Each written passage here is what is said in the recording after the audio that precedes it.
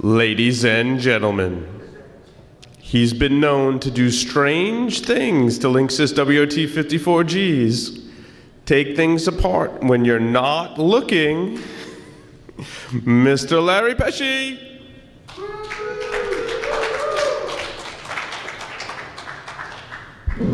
Whoa. Good morning. How's everybody's hangover? Boo. Yeah, all right. I get it. All right, so thanks for joining me. I'm going to be talking about the making and hacking of the 2011 Mid-Atlantic CCDC badges. So thank you all for coming. If it were me, if I were not on the stage at this time, I'd actually go over and see Carlos. So you don't feel bad if you think I suck and you actually want to go see Carlos, because I want to go see him too. When?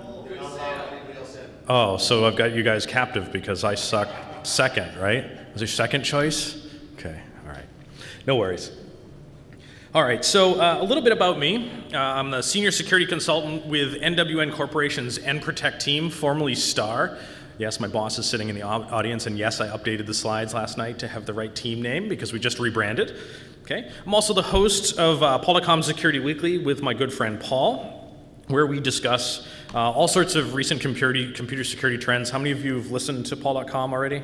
All right, so you don't need to hear about more of that. And you probably don't need to hear that I've also been an author with Singress for various subjects, including Linksys, WRT54G, Ultimate Hacking, and others, none of which they have for sale over at the store over there, so I'm sorry I can't have you buy one and sign one. So, oh well. Okay. Yeah, I'll sign anybody's books, sure. Yeah, everybody will sign anybody's books. Okay. So some current interests, definitely penetration testing and, well, the dirty word hacking. Of course, the only difference being permission. Okay. I'm really into doing recon from the complex to the mundane. We've gone as far as to theorize and do some work for clients by buying used SIM cards off of eBay and evaluating their SMS messages and phone book entries and how we can potentially get that in scope within a pen test. From looking at geotags and all sorts of crazy stuff, including GPS tracking and so forth. So, granted, if we're going to do that for a pen test, how do attackers leverage that information as well? So let's at least, think about that and potentially put that in scope for some of our clients. Okay. Go figure. I really like wireless of all varieties. I'm really getting into the Zigbee stuff.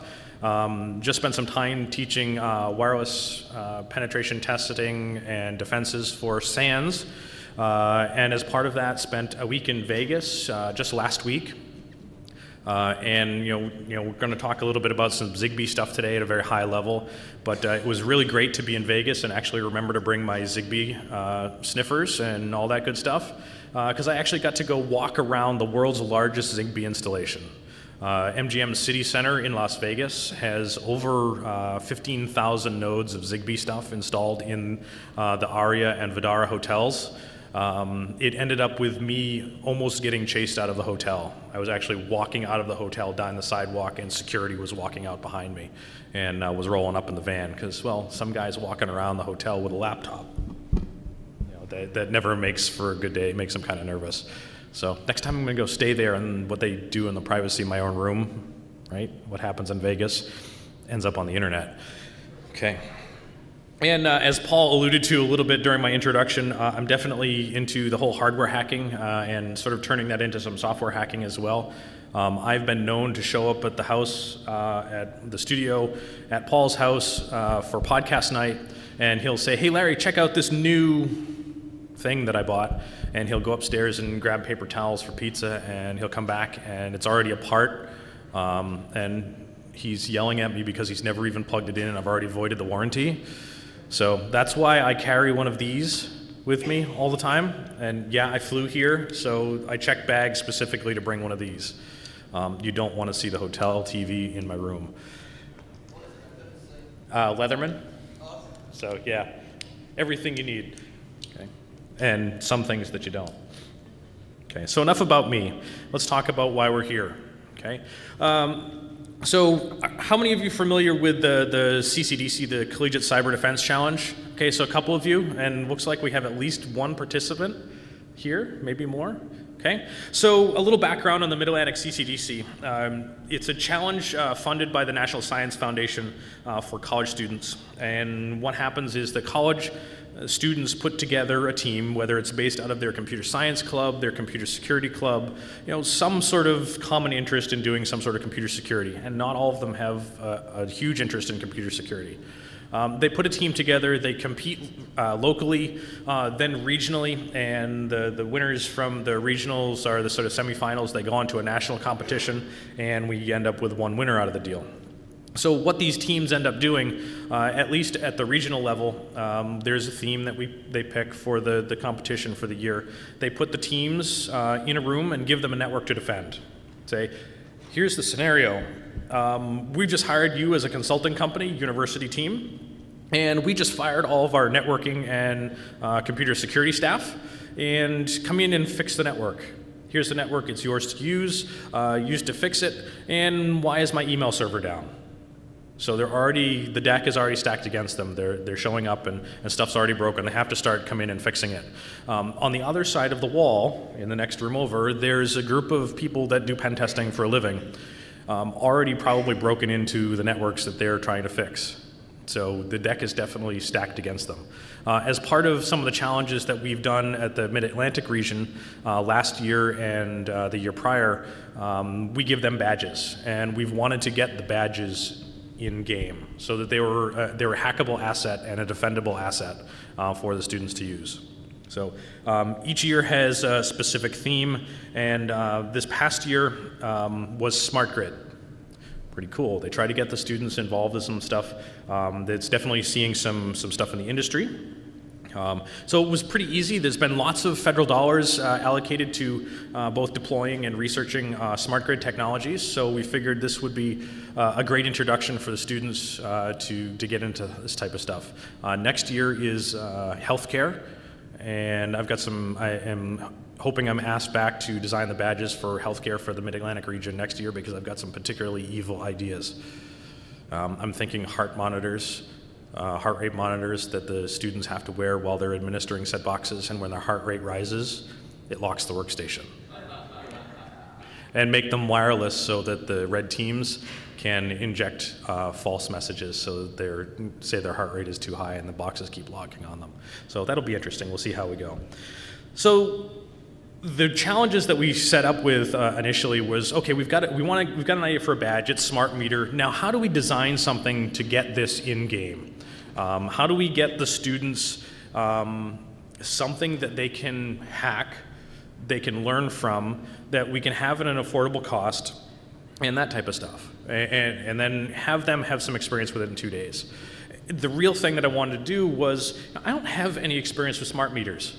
I don't have any of the experience that would make this. So all of the design is based on what Larry understands it, which quite honestly is probably more than most of the students have an idea as to how it's understood. So we wanted to make it real. Let's make it a real sort of environment. So when we think about the monthly electric bill, you see some fairly static values. In June, your electric bill's higher, you're using your air conditioner.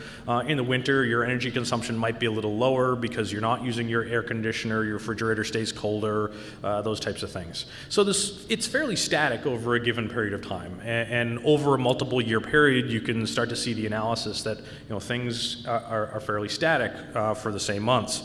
And pretty simple, we wanted to have the badges spit out a usage. If you use more energy, well, you pay more money, so that's bad, right? That affects your bottom line as a business. So, i.e., we're going to give them a lower score. The object, the higher score they've got, the better they're doing. Okay, so if they use more energy, their score goes down. If they use less energy, that means they pay less, right? Which means that doesn't affect your bottom line. It's actually good for your bottom line.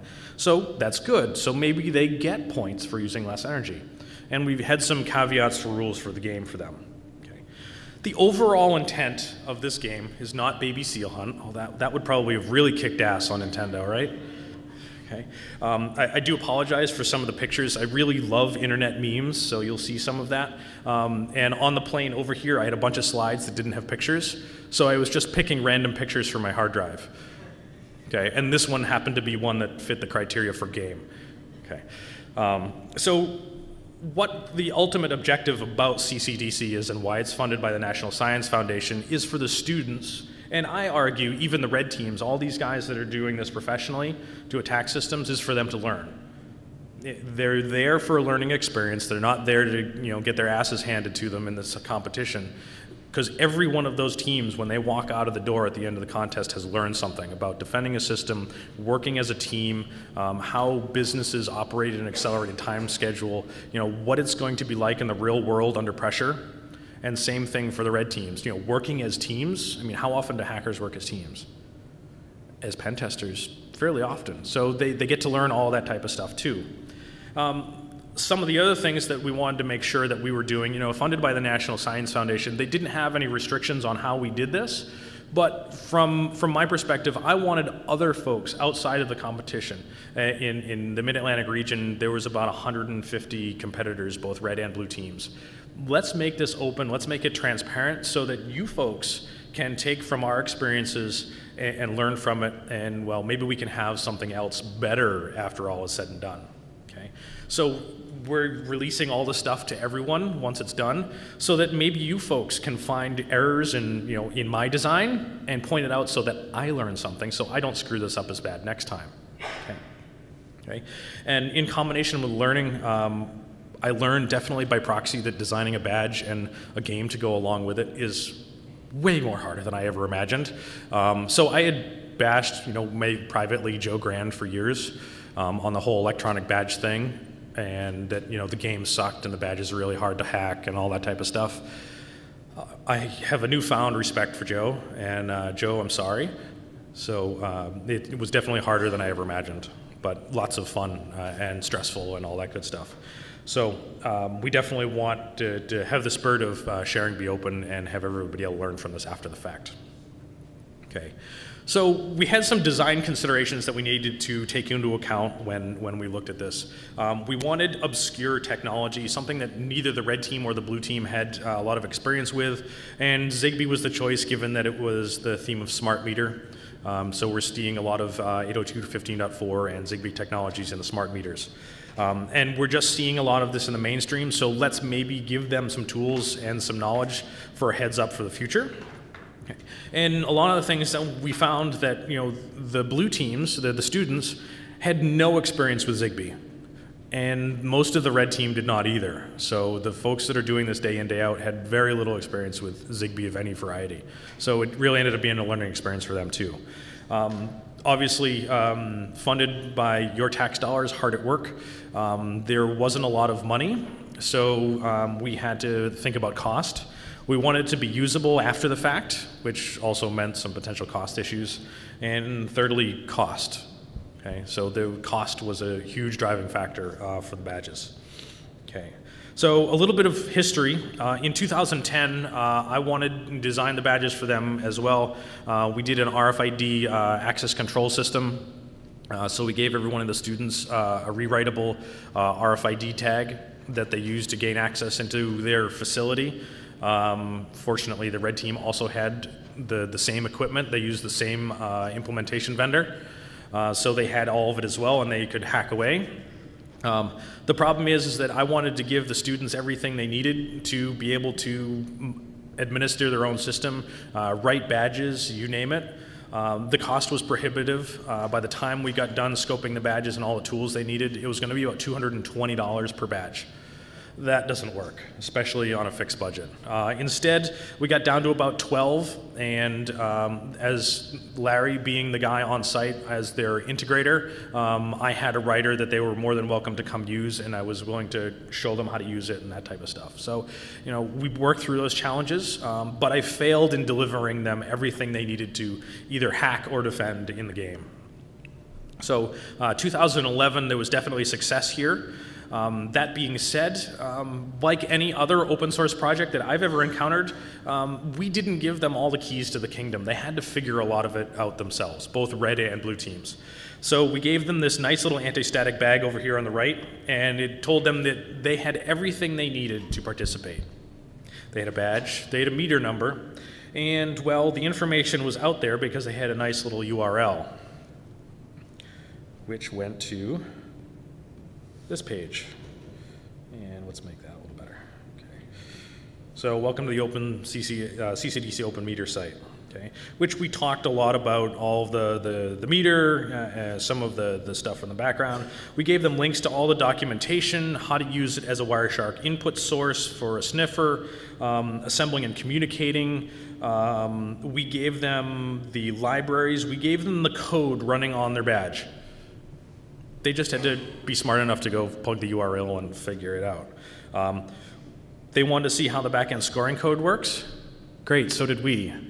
Okay, so we gave them the backend scoring code, which also meant we gave both red and blue team the code as well. So they could potentially look for exploits and all that good stuff in there. Okay, so the information was out there. Okay. A little bit about the electronics. It's based on the Freakduino Chibi, so it's an Arduino-based board, completely Arduino compatible, with the addition of a Zigbee radio and a 2.2 dB Omni RPSMA antenna. And more options for power than I knew what to do with. You could add a battery pack on the back, you could power it through a connector, USB, or they had through-hole for AA batteries. Awesome. So we can power this 8 ways to Sunday. Okay. When we originally started looking in the project, when it was proposed to us, we were looking at coming up with a custom board and shield to go along with a standard Arduino. About the time I was sitting down to start doing the eagle for the custom shield, Akiba from Freak Labs in Japan beat me to it and came out with the Freakduino Chibi. And he did an initial release of 40.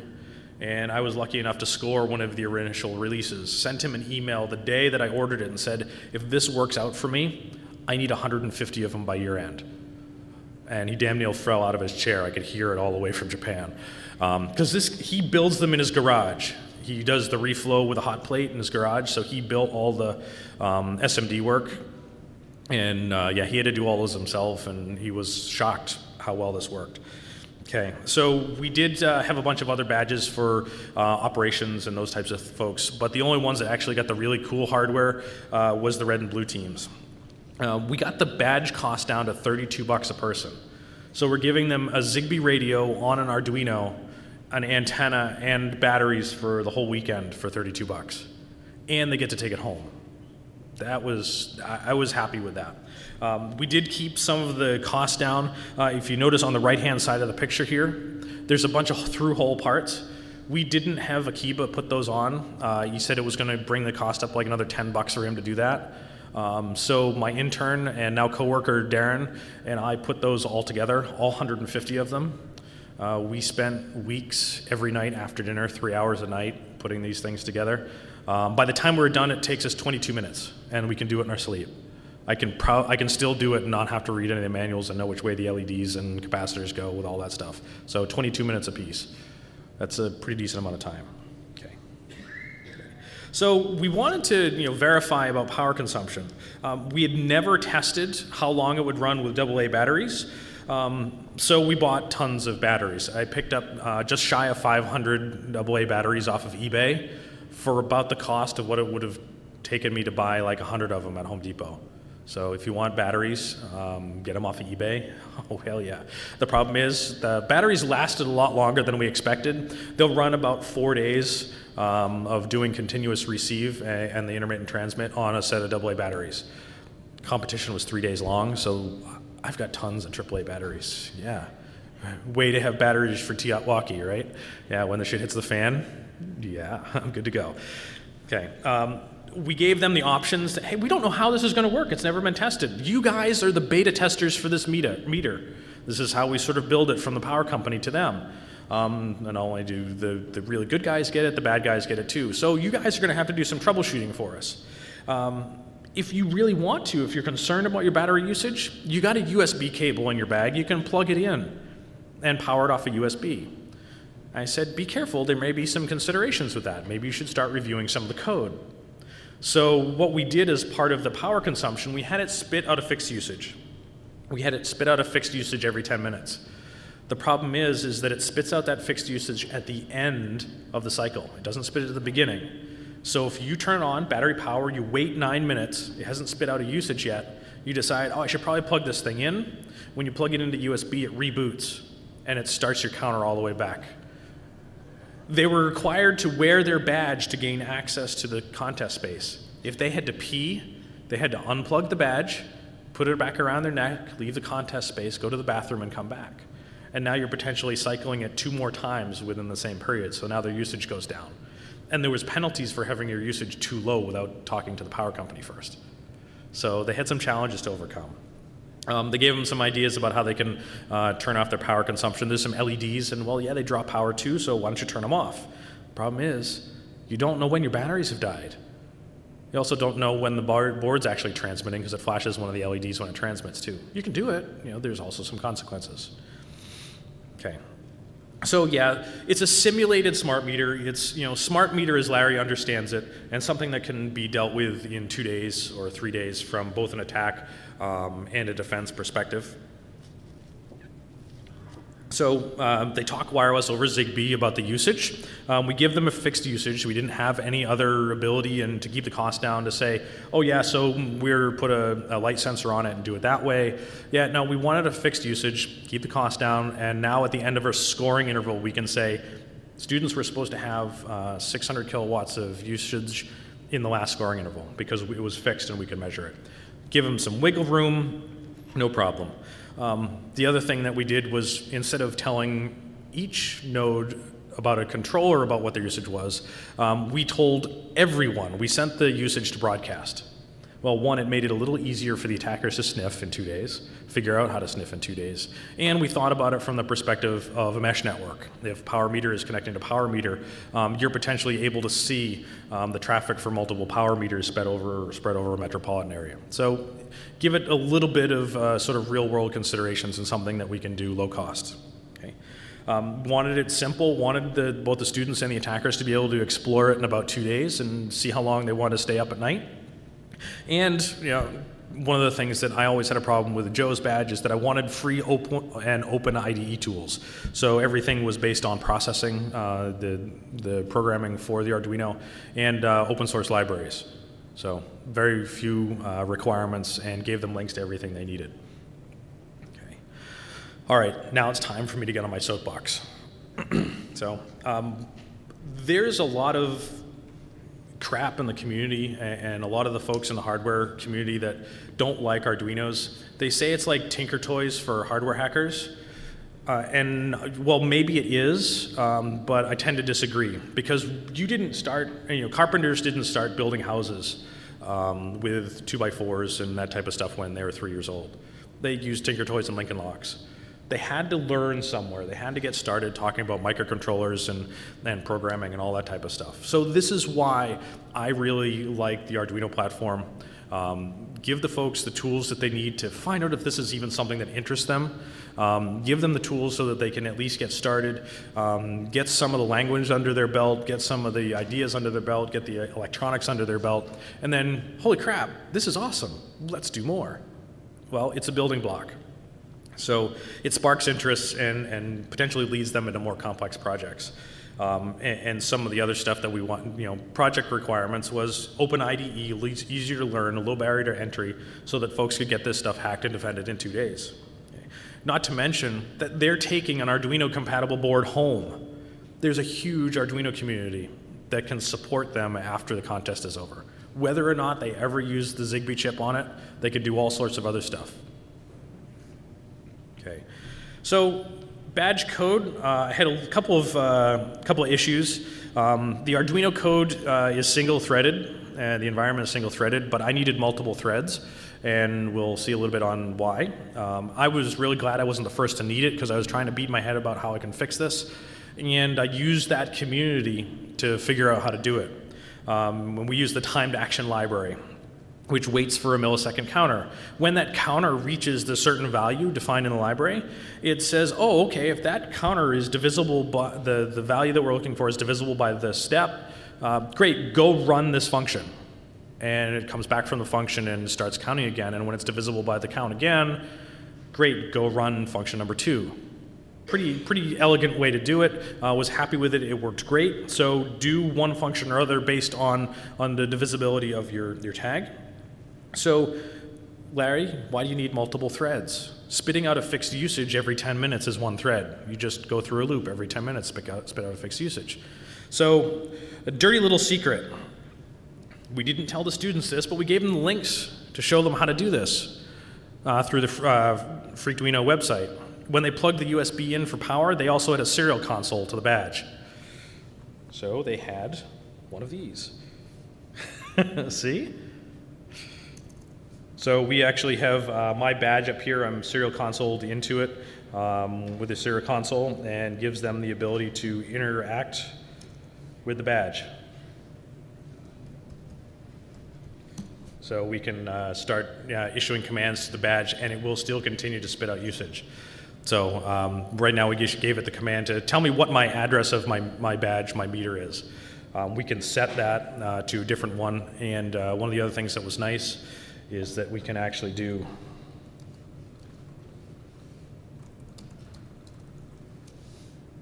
use the badge to send packets over the Zigbee radio. No analysis of code needed. You just need to figure out what the message actually was to potentially reduce everything. They had everything they needed to either hack or defend their badge right here. We gave it to them right out of the box. They just had to go figure it out. Okay. So automatically receive of broadcast messages. Yeah, and you remember we sent all of the messages on usage to broadcast. They could see all of the traffic on the serial console without even having to go through all the hoops for the Wireshark capture. Wasn't particularly nice looking, but as you saw in the terminal there, someone had actually sent me some messages, and I did a replay earlier. So here's our usage. They can see what the message format is right there, usage : space 100. And from the badge number 1337, pay the doctor's boy, right? Awesome. That was not me, by the way. Okay, we can change our meter number, we can inject packets, and we can do one other thing that was interesting we'll get into the follow-up. Okay, all the tools were there and documented from day one. They didn't need to do any coding, and it was all readily available in the documentation, to the point of going to the website, looking here, and here's your commands to start sending packets. That was in the links from the website for the Chibiduino. Okay. So again, back to the documentation. The anti-static bag had a URL to the website that had all of the badge code. They can get all the message formats they needed. They can reflash their badges if they screw it up, as long as they got their address. And yeah, this is one of those slides where I went through random images on my hard drive. I'm a huge Star Wars fan, so of course you collect things like this. They also had the links to instructions to turn their badges into Wireshark sniffers. So how do you like my new girlfriend? I just met her a few minutes ago. Okay, but you've been with me the whole time. All you have is my hand over there. Okay, yeah. All right. Okay, so the same URL that was on the bag also had all the links to the back-end scoring code. They could now develop their own messages and see how it was going to be processed by the back-end scoring code. Was a couple of shell scripts and some Python, and with very few requirements for them to set up. It was basically you copy it off, you unzip it, and off you go. So you can start processing your own messages. Okay. Both the red team and the blue team had the ability to do this, which turned into a little bit of issues for them. Okay. So for the code, we used Killer Bee by Josh Wright on an RZ USB stick. We did manual start-stop for scoring rounds. They'd say, hey, this is the end, let's stop, we'll take the packet captures off, we'll run it through our scoring engine and do it that way. And a couple of shell scripts and some Python. And a big thanks to Carlos Perez for helping with that. And also a big thanks to Mr. Cutaway for loaning me his RZ USB stick, because some dumbass left his at home. So it makes my demos a little hard to do, to inject traffic when you don't have the hardware to do so. So again, thanks, Cutaway. Okay, so as part of the scoring, we actually used the RSB USB stick on a Linux box and monitored all of the traffic headed to broadcast, and everything headed out. So multiple channels available, and this was what they were told as well. All of the badges were on channel 15. Not a single person asked us to change the channel, even when they were being attacked. I had the ability to support sniffing on multiple channels so they could still be scored. Not a single person asked. Okay, that's fine. So we ignored everything else. And we said, yeah, we have on-demand the ability to add additional channels if you want to. Standard type of technologies in use here. However, the data portion of the packet was completely arbitrary, which we got to do, and shows up as being malformed in Wireshark. So they had to sort of figure that out. It was really easy. You just go turn off 6 low-pan deciphering for Wireshark, and well, now the message is at least readable. Okay. Okay, so again, we did use different hardware on the scoring engine and the AVR USB stick, about $40, and you didn't need to modify it with a killer B firmware because it was just sniffing. And we used the Daintree SNA output because it's ASCII text and was a hell of a lot easier to process with a shell script as opposed to writing Python app to process PCAPs because I suck at programming and also don't know Python very well. So it was way easier for me to do a shell script to do the post-processing. Okay. And we get an output of usage per person and some Python to group that by team. Okay. So being a bad Python programmer and all this type of stuff, first time it's ever been used, the scoring was very organic. Yeah, we gave them the ability to play a little bit. You know, your usage is going to vary per month, per year. So we gave the folks the ability to say, hey, you want to take a couple badges offline and have your usage drop to 400? That's cool. You don't need to do any authorization to that. Take your badge off, reflash it as a Wireshark sniffer, do your thing, take another one, you want to start injecting messages and change that stuff, that's great. We're not going to penalize you for being within a reasonable range of your energy consumption. Okay. We knew that there were 5 people on a team and they're supposed to have 100 or 600 kilowatts of usage and a scoring per period per badge, so there's usage should be 3,000. The math was really easy to do. Let's keep it round numbers. If it's 1,000 lower, okay, no big deal. If it's 1,000 higher, no big deal. When it starts going outside of those ranges, maybe you guys should start looking at some of this stuff. Okay. We told them to be mindful of their usage. Maybe you should be looking at your own usage. We've given you all the tools to do so. And you can make it lower if you want, but defrauding the utility, right, as me, the scoring engine, is a crime.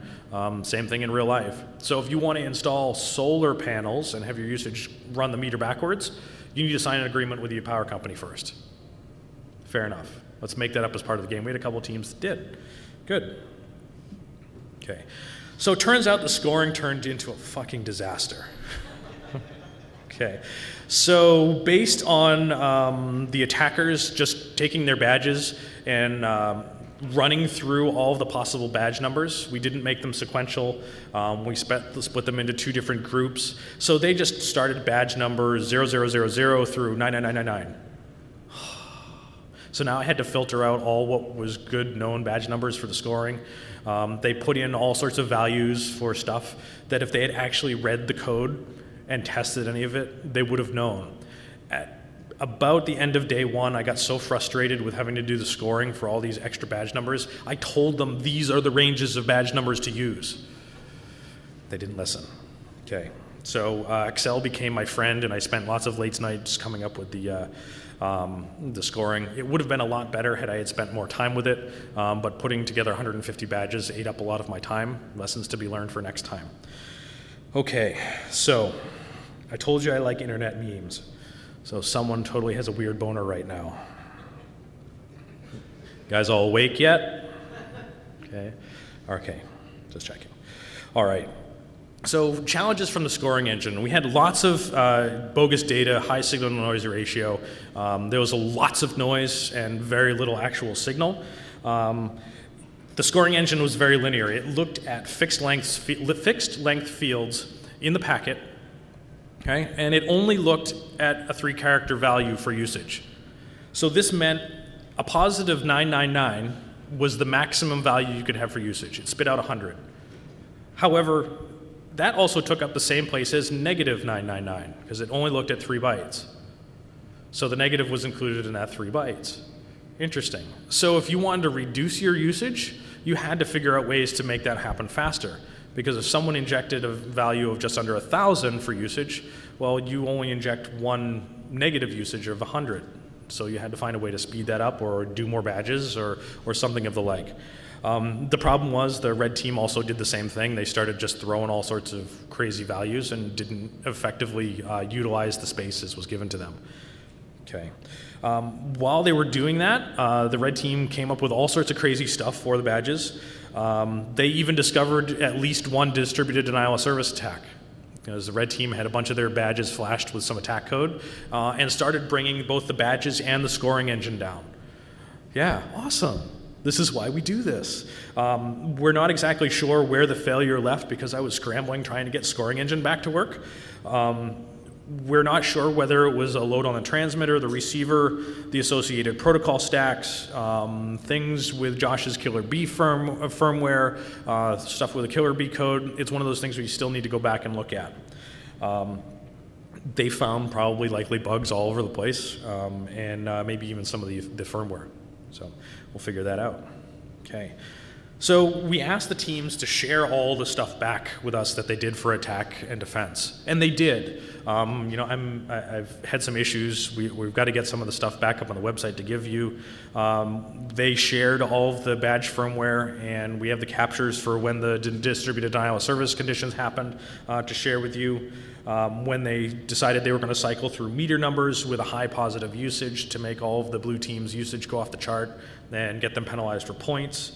One of the teams took their badge and reprogrammed it to sniff, and when their badge number or any of the team's badge number was seen in the air for a positive value, they immediately took that value and retransmitted a negative so that the usage would stay even.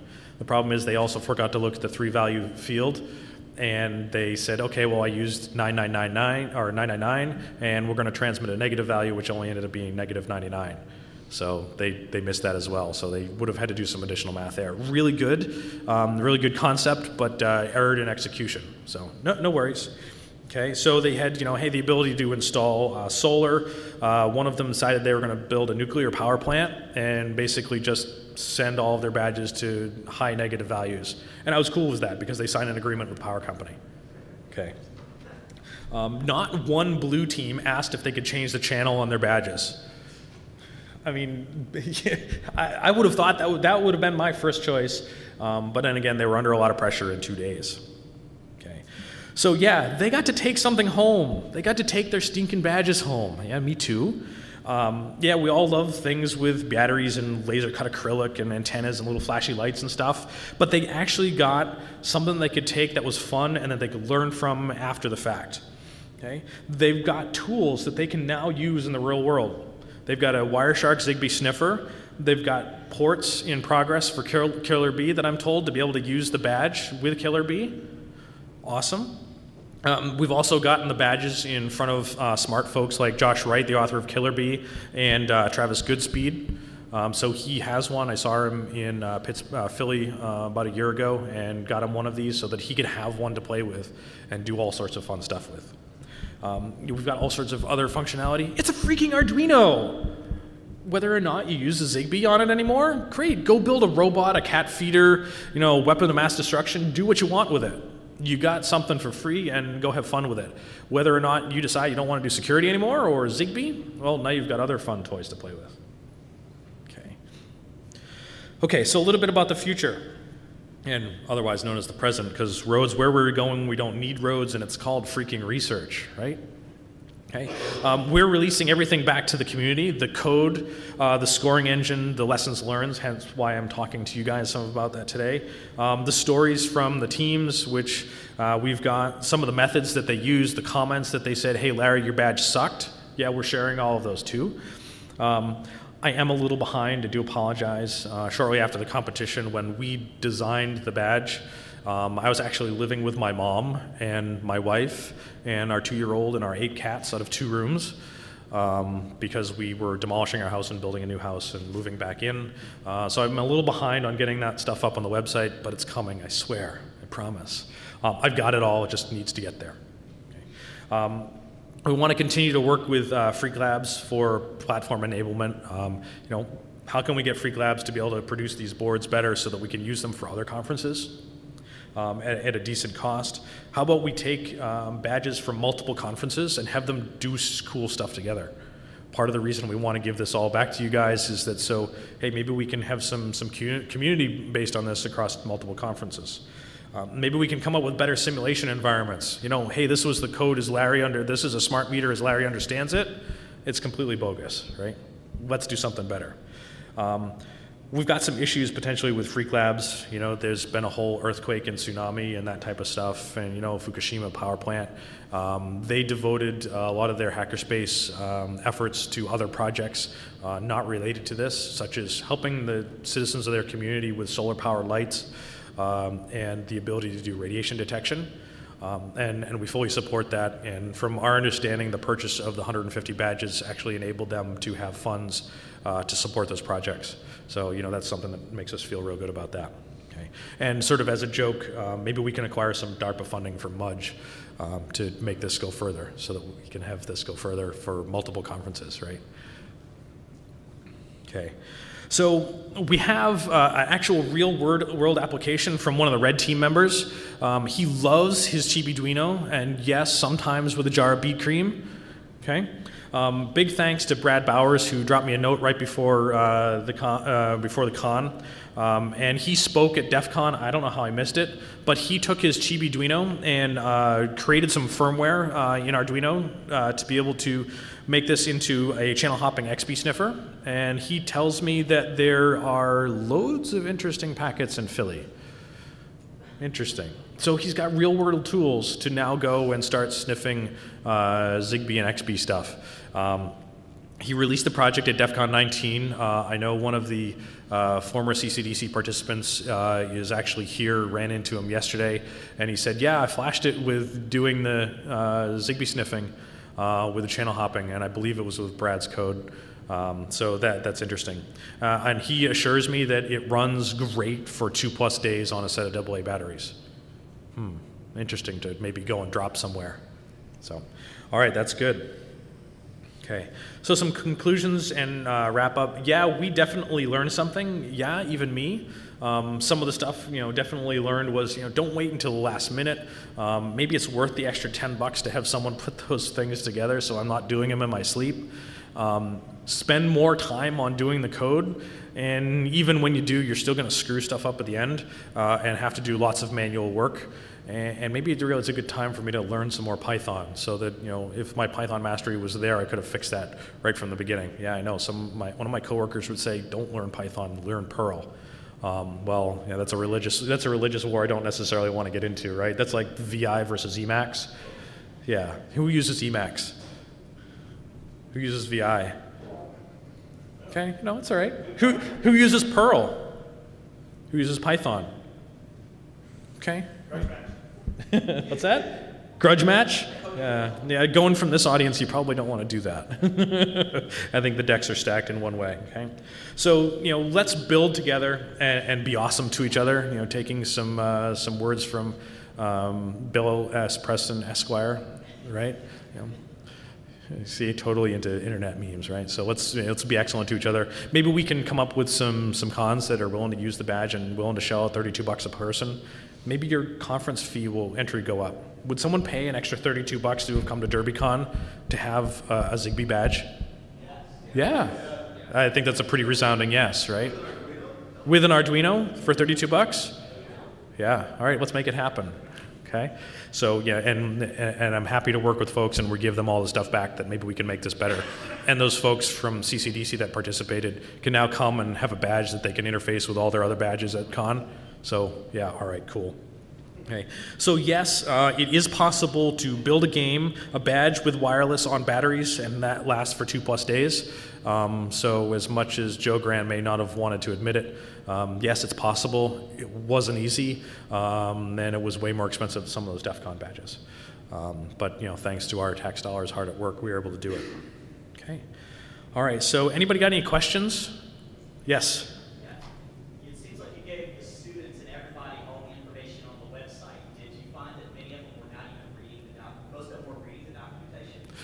So it was split about 50-50. Some of the teams, they didn't have internet access from their actual competition space, but they had internet access available outside of the con space. which was provided for them. They also had internet access at the hotel when the time was done. About the end of day one, half of the teams had gone and read some of the stuff and were working on stuff, spent late hours into the night.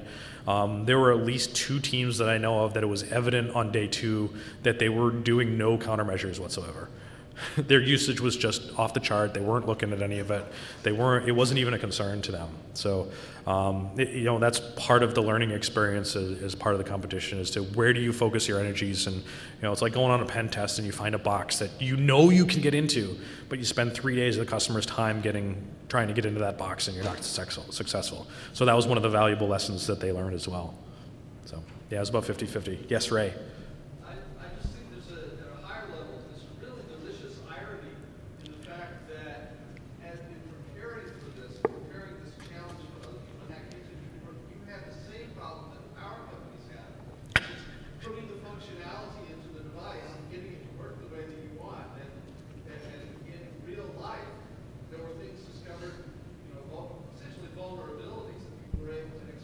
Yeah.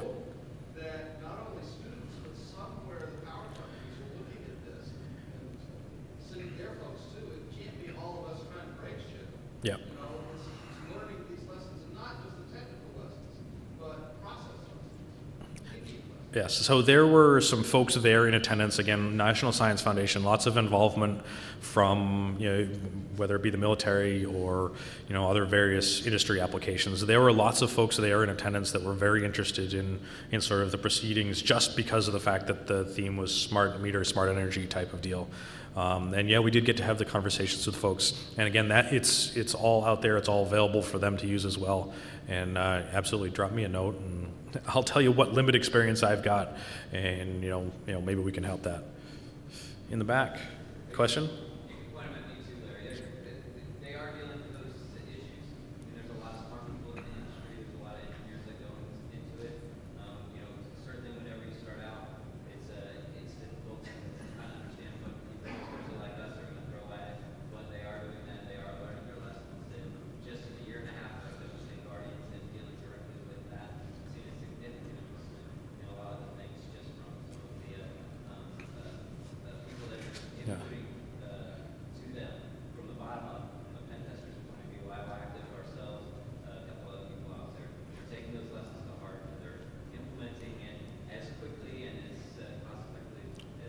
So you mean to say that they may be actually learning from schmucks like me?